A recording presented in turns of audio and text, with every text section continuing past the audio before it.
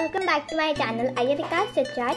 How are you all? I hope you all are fine. So today I will make a pattern in this 3x3 Rubik's cube. So you can see this is solved.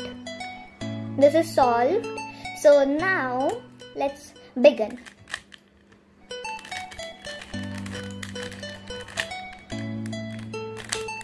So guys, you can see this is the pattern that I have made here.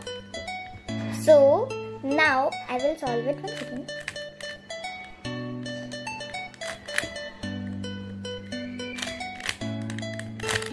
So alright, it's solved, you can see.